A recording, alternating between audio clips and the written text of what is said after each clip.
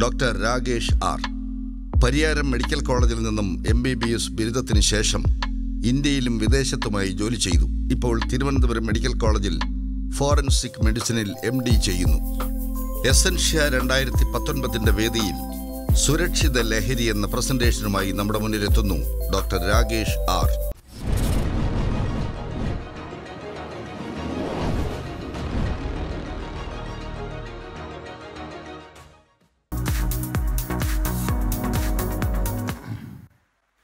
എല്ലാവർക്കും നമസ്കാരം. യുക്തിചിന്തയുടെ ഈ ഒരു മഹാമഹത്തിലേക്ക് എന്നെ സംസാരിക്കുന്നതിന് ക്ഷണിച്ച esSENSEൻ്റെ ഭാരവാഹിയോട് നന്ദി പറഞ്ഞുകൊണ്ട് ഞാൻ എൻ്റെ വിഷയത്തിലേക്ക് കടക്കുന്നു. സുരക്ഷിത ലഹരി എന്നാണ് ഈ വിഷയത്തിൻ്റെ പേര്. ഇത് പ്രത്യക്ഷത്തിൽ തന്നെ ഒരു വൈരുദ്ധ്യമുള്ള ഒരു പേരാണ്. ലഹരിയും അതിൻ്റെ സുരക്ഷിതത്വവും. അപ്പോൾ വാസ്തവത്തിൽ നമുക്കിത് കേൾക്കുമ്പോൾ തോന്നുന്ന ഈ പ്രശ്നം ലോകത്തെ പല ഗവൺമെൻറ്റുകളും ലോകത്തെ പല ഏജൻസികളും വാസ്തവത്തിൽ നേരിട്ടിട്ടുള്ള ഒരു പ്രശ്നമാണ്. എങ്ങനെയാണ് മനുഷ്യർക്ക് പലതരത്തിലുള്ള ലഹരികൾ ആവശ്യമാണ്. നമ്മൾ ലഹരി എന്ന നിലയിൽ സാധാരണ നിലയിൽ പറയുന്നതും പിന്നെ മറ്റു തരത്തിലുള്ളതായിട്ടുള്ള പലതരത്തിലുള്ള ലഹരികൾ ആവശ്യമാണ്. അപ്പോൾ ഇതെന്ത് ചെയ്യും? കൊടുക്കുമോ കൊടുക്കാതിരിക്കുമോ? അപ്പോൾ അതിൽ ഏറ്റവും സേഫായിട്ട് ഒരു ആധുനിക ജനാധിപത്യ രാജ്യങ്ങൾക്ക് എന്ത് ചെയ്യാൻ കഴിയുന്നതിനെ സംബന്ധിച്ച് ഏജൻസികളും ഗവൺമെൻറ്റുകളും വളരെ ചിന്തിച്ചിട്ടുള്ള കാര്യമാണ്. അപ്പോൾ ഇതാണ്. ഇപ്പോൾ ആയുർവേദത്തെ സംബന്ധിച്ചും സമാന്തര വൈദ്യത്തെ സംബന്ധിച്ച് സംസാരിക്കുമ്പോൾ നമ്മുടെ മുമ്പിൽ നിരന്തരമായി വരുന്നൊരു ചോദ്യമാണ്, ഗവൺമെൻറ് കൊടുക്കുന്ന അതാണ് ആയുർവേദം, അങ്ങനെയാണെങ്കിൽ അത് സത്യമുള്ളതായിരിക്കില്ലേ, ശരിയായിരിക്കില്ലേ എന്ന ഒരു ചോദ്യം നമ്മളെപ്പോഴും നേരിടുന്നതാണ്. ഗവൺമെൻറ് എന്തൊക്കെയാണ് കൊടുക്കാറുള്ളത് എന്ന് നമ്മൾ അറിയണം. ഗവൺമെൻറ് മദ്യം കൊടുക്കാറുണ്ട്. ഗവൺമെൻറ് ദേവസ്വം ബോർഡ് വഴി അതിൻ്റെ തന്നെ ബോർഡ് വഴി ഭക്തി വിൽക്കുന്നുണ്ട്. ഗവൺമെൻറ് ഭാഗ്യക്കുറി വിൽക്കുന്നുണ്ട്. അത് ചൂതാട്ടമാണ് യഥാർത്ഥത്തിൽ. അപ്പോൾ ഇത്തരത്തിലുള്ള സംഗതികൾ വാസ്തവത്തിൽ ഈ ചൂതാട്ടമാണെങ്കിലും പിന്നെ മദ്യമാണെങ്കിലും അതുപോലെ ഇത്തരത്തിലുള്ള ഈ ലഹരികൾ, ഈ ലഹരികൾ മാത്രമല്ല, ഇപ്പം പാരമ്പര്യത്തിൻ്റെ ലഹരി, സംസ്കാരത്തിൻ്റെ ലഹരി, ഇങ്ങനെ പലതരത്തിലുള്ള ലഹരികൾ മനുഷ്യർക്ക് ആവശ്യമാണ്. അപ്പോൾ ഇത് ഇനി സേഫായിട്ട് ഉപയോഗിക്കുന്നതിനുള്ള ഒരു അവസരം അതിൻ്റെ പൗരന്മാർക്ക് നൽകുക എന്നൊരു പോളിസി സർക്കാരുകൾ സ്വീകരിക്കാറുണ്ട്. അപ്പോൾ ഇതാണ് ഗവൺമെൻറ്റിൻ്റെയും അത് ഏർപ്പെടുത്തുന്ന ഏജൻസികളുടെയും ഉത്തരവാദിത്വം. അപ്പോൾ ഈ വടക്കുനോക്കി യന്ത്രത്തിൽ ശ്രീനിവാസൻ കയറി വന്നിട്ട് ഒരു ഗ്ലാസ് നിറയെ ബ്രാൻഡി ചോദിച്ചിട്ട് അത് ഒന്നിച്ചടിക്കുമ്പോൾ ഇദ്ദേഹം വന്ന് പറയുന്നത് നിങ്ങൾക്ക് ഓർമ്മ ഉണ്ടാവും, സാറേ കൂമ്പ് കരിഞ്ഞു പോകും എന്ന് പറയുന്നത്. ഇതാണ് ഏതിൻ്റെ ഉത്തരവാദിത്വം? ഈ ഗവൺമെൻറ്റിൻ്റെയും. ഏത് കാര്യത്തിൽ?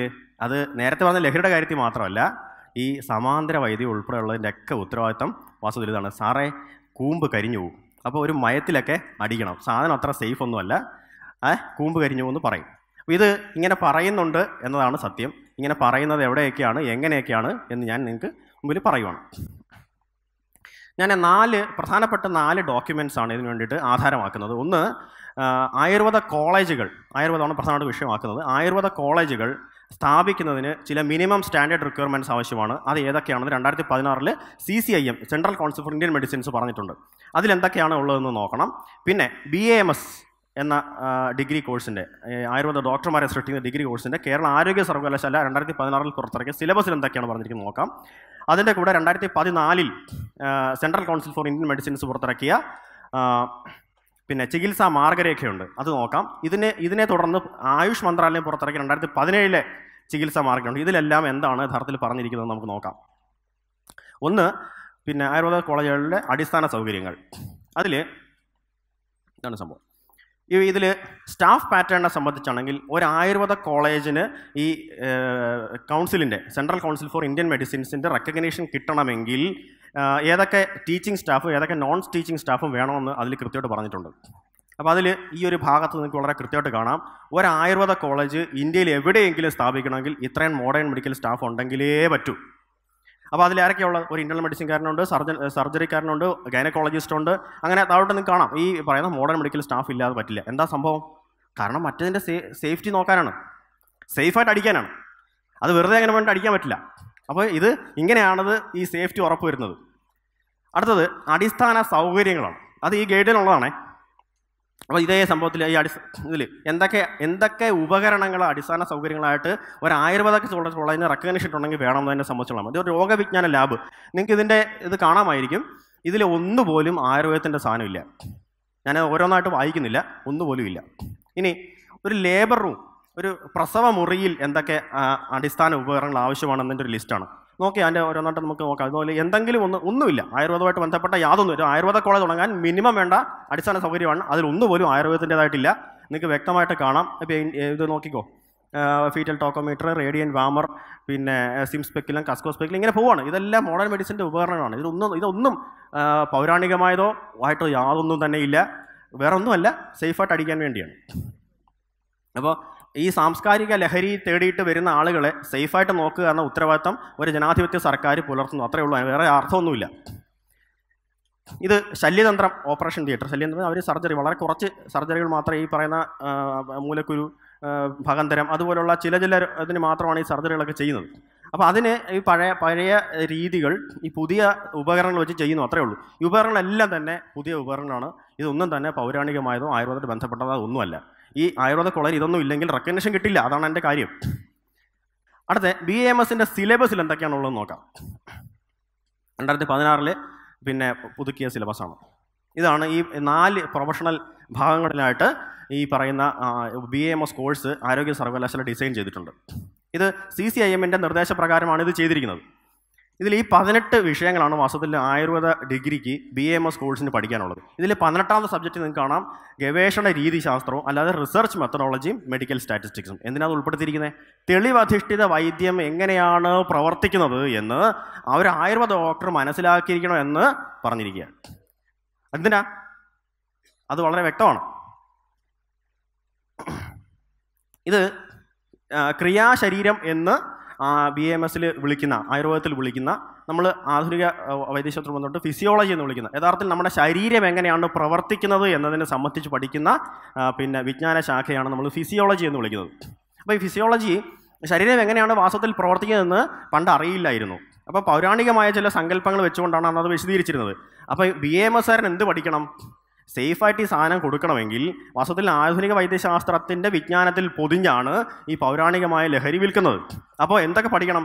പൗരാണികമായ സാധനവും പഠിക്കണം, ഈ പൊതിഞ്ഞു കൊടുക്കാൻ വേണ്ടി പുതിയ വിജ്ഞാനവും പഠിക്കണം. നോക്കിയാൽ പുതിയ വിജ്ഞാനമുണ്ട്, പഴയ വിജ്ഞാനം. 200 മാർക്കിനാണ് ഫിസിയോളജി പരീക്ഷ.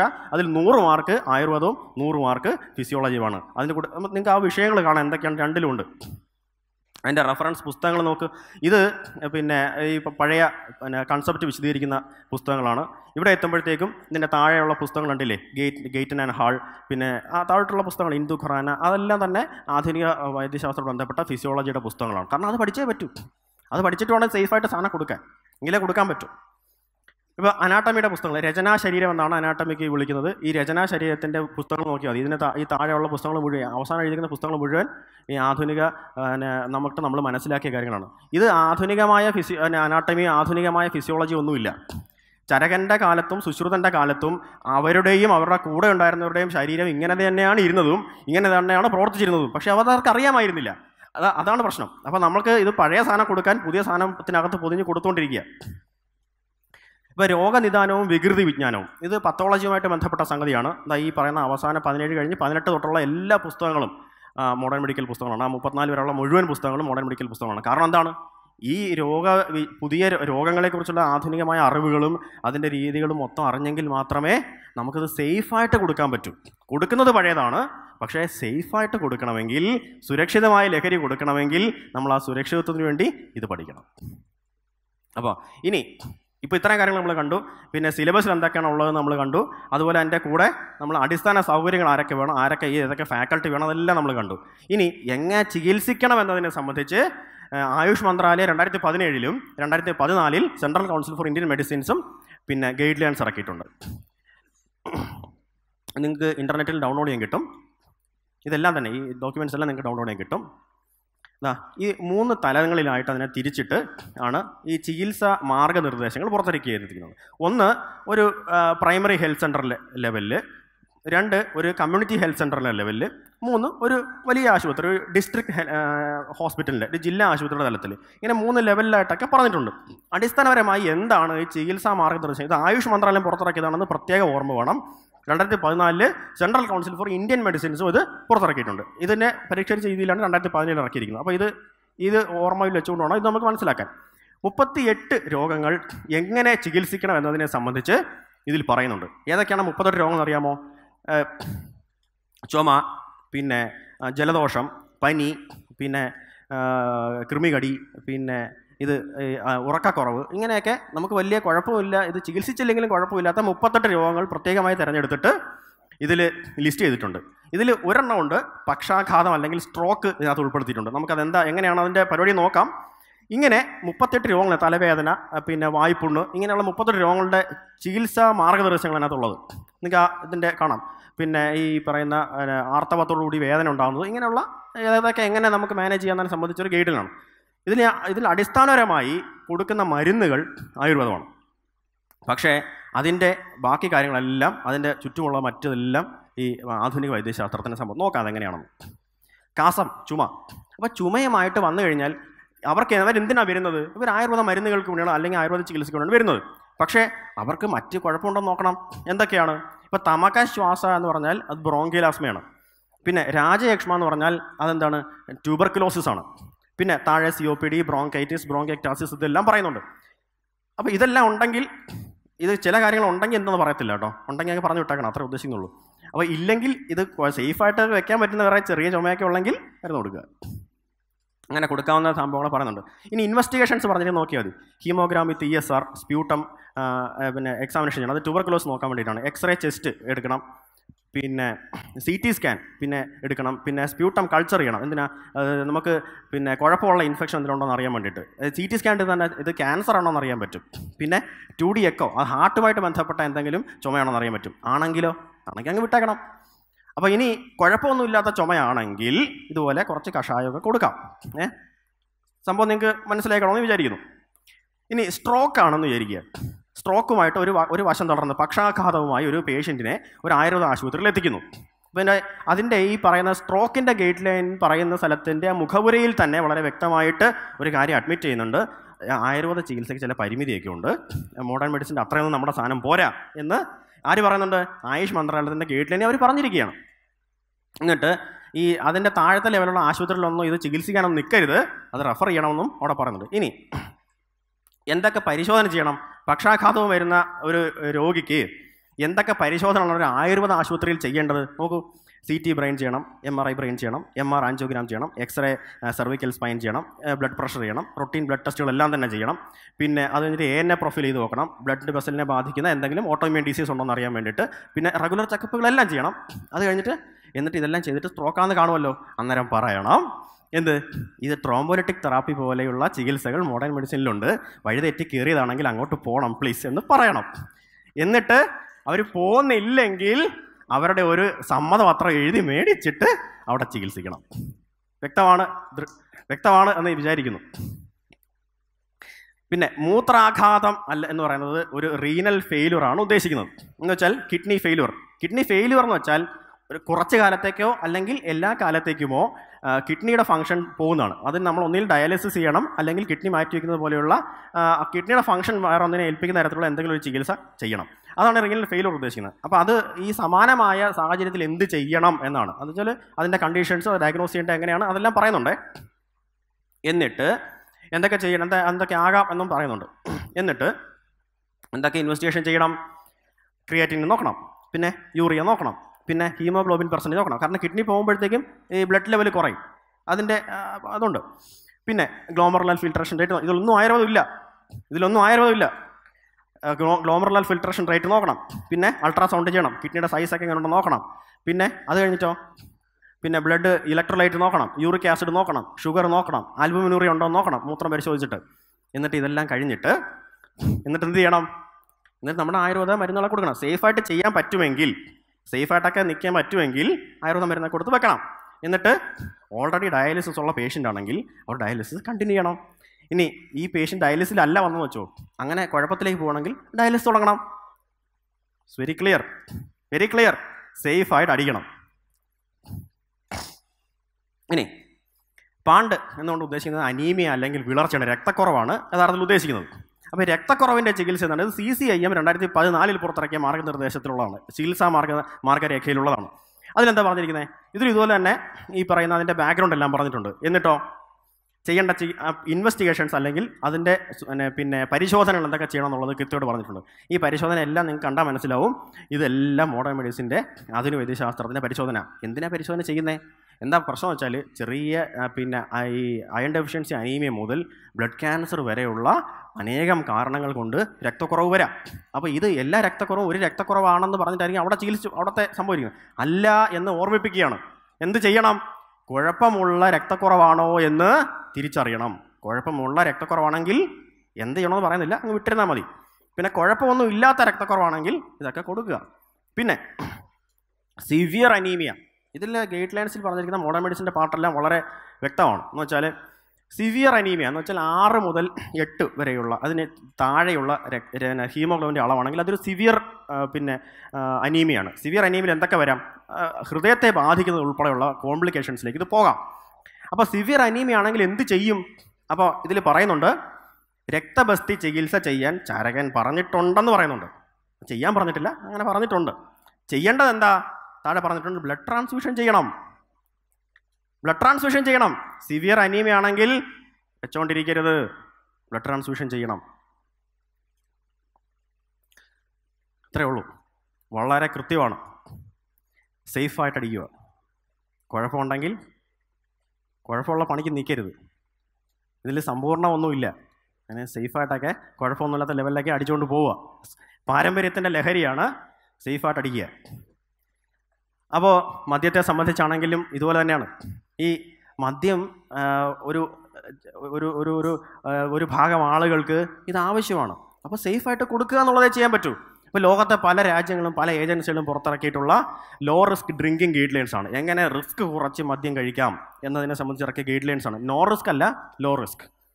കുറഞ്ഞ റിസ്കിൽ എങ്ങനെ മദ്യം കഴിക്കാനെ സംബന്ധിച്ച് ഇറക്കിയ ഗൈഡ് ലൈൻസ് ആണ്. ഇതുപോലെയുള്ള ഗൈഡ് ലൈനാണ് നമ്മൾ നേരത്തെ കണ്ടത്.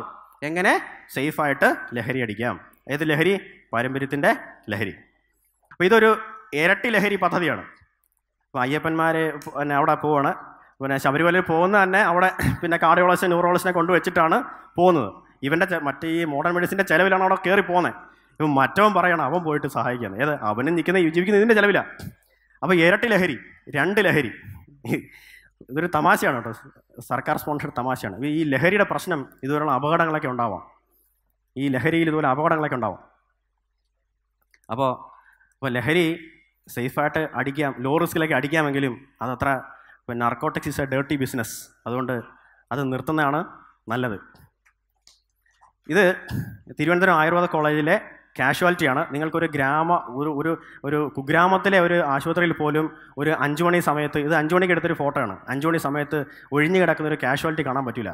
ഇത് തിരുവനന്തപുരം നഗരത്തിൻ്റെ നടുവിലുള്ള ഗവൺമെൻറ് ആയുർവേദ കോളേജിൻ്റെ കാഷ്വാലിറ്റിയാണ്. അവിടെ ഒരൊറ്റ മനുഷ്യനെ കാണില്ല. പോക്കുവെയിലിൻ്റെ സമയത്തെടുത്തൊരു ഫോട്ടോ ആണ്. അവിടെ ആരും പോകുന്നില്ല. പോയാൽ അവൻ്റെ കാര്യം പോക്കാണെന്ന് അവർക്കറിയാം. അതുകൊണ്ട് അതാണ് ഇതിൻ്റെ അർത്ഥം. വളരെ വ്യക്തമാണ്. അപ്പോൾ ചെറിയ ശതമാനം ആളുകൾ ഇതിനൊക്കെ പോകുന്നുണ്ട്. അവരും കൂടെ നിർത്തുമെന്നും ഈ സർക്കാർ അവരെ സേഫായിട്ട് കൊണ്ടുനടക്കാനാണ് ഉദ്ദേശിക്കുന്നത്. അങ്ങനെ അവരെ സേഫായിട്ട് കൊണ്ടുനടന്ന് കുറച്ച് കഴിയുമ്പം ഇതുപോലെ മുഴുവനെ ഒഴിഞ്ഞു പോകുമെന്നും നമുക്ക് പ്രത്യാശിക്കാം. അപ്പോൾ ആദ്യം പറഞ്ഞ ലോജിക്ക് നമ്മൾ വ്യക്തമായി ആലോചിക്കണം. സർക്കാർ തരുന്നത് നമുക്ക് വേണ്ടത് കൊണ്ടാണ്, നമുക്ക് വേണം എന്ന് അങ്ങോട്ട് പറയുന്നത് കൊണ്ടാണ് സർക്കാർ ഇങ്ങോട്ട് തരുന്നത്. അല്ലാതെ സർക്കാർ ഇങ്ങോട്ട് തരുന്നു അതുകൊണ്ട് അങ്ങോട്ട് അടിക്കാമെന്നുള്ളത് തെറ്റായ ഒരു ചിന്തയാണ്. അപ്പോൾ നമ്മളത് മനസ്സിലാക്കണം. നമുക്ക് ലഹരി മുക്തിയാണ് നമുക്ക് വേണ്ടത്. അപ്പോൾ വളരെ നന്ദി. Thank you dear doctor Rakesh. Doctor രാകേഷിന് memento സമർപ്പിക്കാനായി Sindo തോമസിനെ ക്ഷണിക്കുന്നു.